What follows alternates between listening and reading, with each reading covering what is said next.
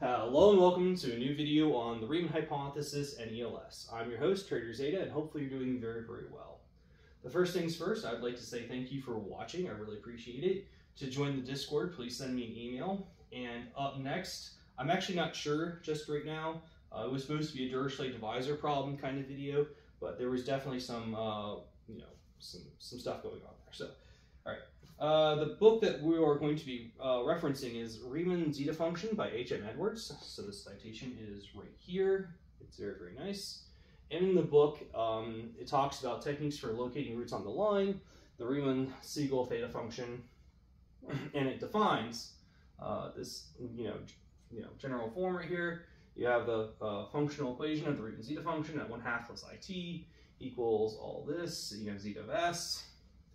And what we're going to do is we're going to first go over the definitions. Okay? So I is the imaginary, equals square root -1.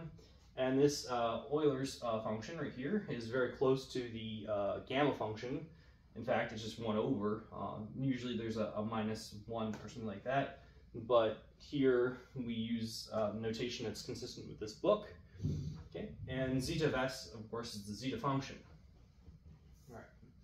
So what's the whole idea? The whole idea is that we can more or less factor this side. We can bring it up, and we get e to the I theta t, and we have zeta 1/2 plus it on the right. Now, what we're going to do is think about this conceptually. We have, say for example, this was real, and this is always complex, like the zeros of the Riemann zeta function on the non-trivial zeros of the Riemann zeta function are always complex. So you multiply them out, a real times a complex equals complex. However, if this is complex, this will go to the reals, and we can't really do that. We can't have that, so that's not a good deal. So we can investigate the Riemann hypothesis in terms of this right here.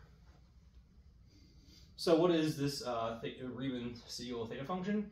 You have theta t equals imaginary log, all this kind of stuff. And then minus t divided by 2 times log pi. Okay, this is one definition. I think this is supposed to be interpreted as arg in the book. So this is a book's definition. I've looked up other definitions too. So we're gonna see how that plays out. Next things next is the ELS. This is something that I've shown on my channel. You can go back through my videos. I'll probably link it in the description below. This is the exponential Lambert series, and essentially what's going on is you have the regular Lambert series, but it's kicked up into an EGF. So a sub n and b sub m are arithmetic functions connected by the Mobius inversion formula, and that's a generalization or a specific instance of the Dirichlet convolution, and that's all very nice and complex. But the whole idea is that we have a whole bunch of these identities that we can just plug and chug, and we're good. Okay. Right here is the Mittag-Leffler function. So these two right here are just variant identities of the Mittag-Leffler function.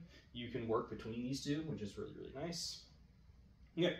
So the insight we talked about is e to the I theta t is always real. It implies the Riemann hypothesis is true. So a real times a complex equals complex.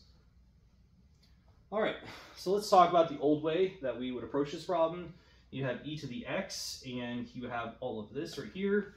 So you plug in a sub n is Euler's totient function, b sub m equals m, and that would all be very nice and dandy. But the problem is that it's a sum series, and we really can't do much with the sum series. If we just put this theta, e to the theta whatever, or this I theta in there, it might be quite cumbersome. So one of the things we can do is you can say, look, a sub n equals Mobius function of n, and b sub m equals this epsilon of n, and it gives us this right here.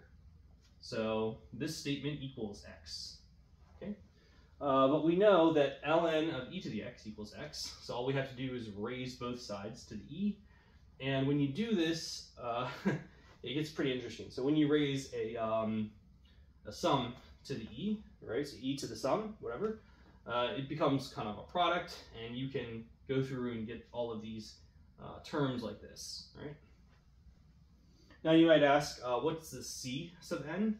So the Mittag-Leffler function has a, I guess, a pure generating function form. I won't go over it here, but this is just the result. If you'd like, there's two brilliancies, Cabas and Saggio.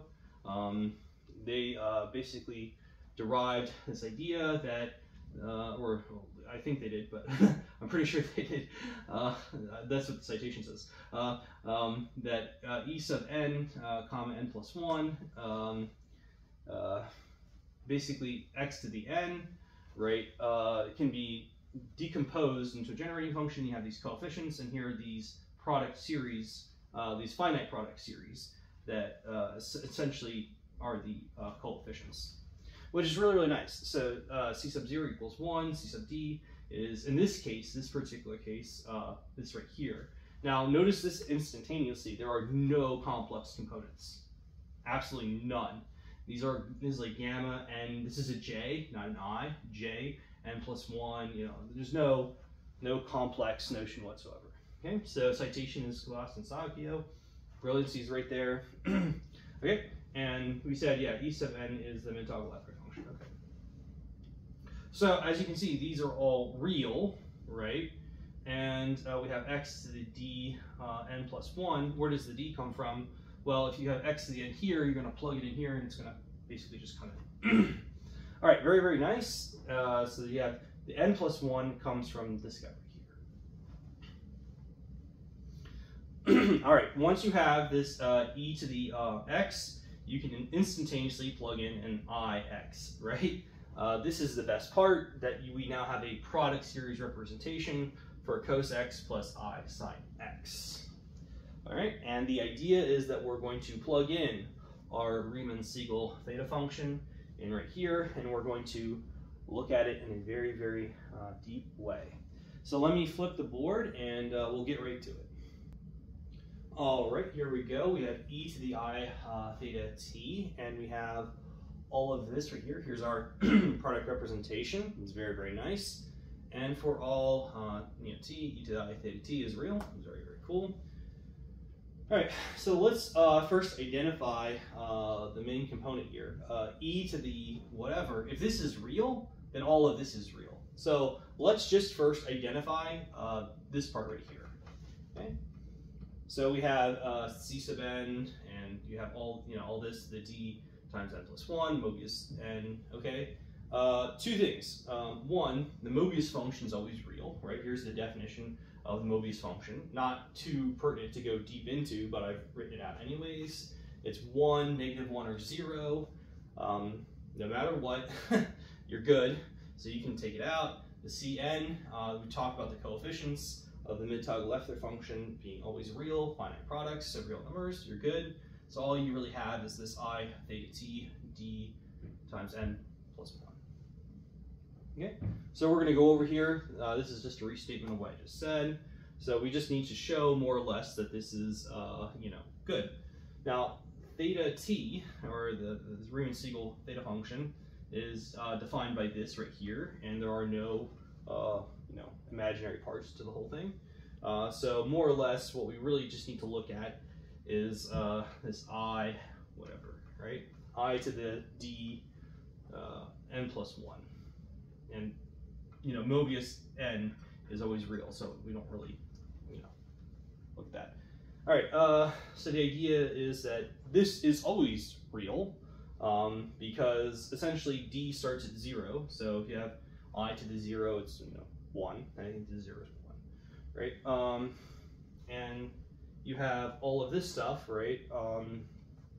N equals 1, 2, 3, whatever. But notice that basically it's n plus 1, so it will always start at 2. So this right here will be either 0, or 2, or greater. So if you have I to anything higher than 2, or itself, whatever, or 2 greater, then it becomes real. So this is very nice, since I to the alpha is real for alpha equals 0, or alpha equals greater than 2, greater than or equal to. So yes, this in fact is always real. Okay, so that's the whole idea. More or less, I kind of put this together in the last like 3 or 4 days or so. I'm not sure if it's 100% airtight, Maybe people in the comment can, you know, find an error or two, but it is a very, very interesting idea that we can basically use the ELS to kind of target this term right here, this I theta t, and get these terms right here to maybe just go away. So this is a very, very cool idea. Hopefully you all enjoyed this video. Like, share, and subscribe.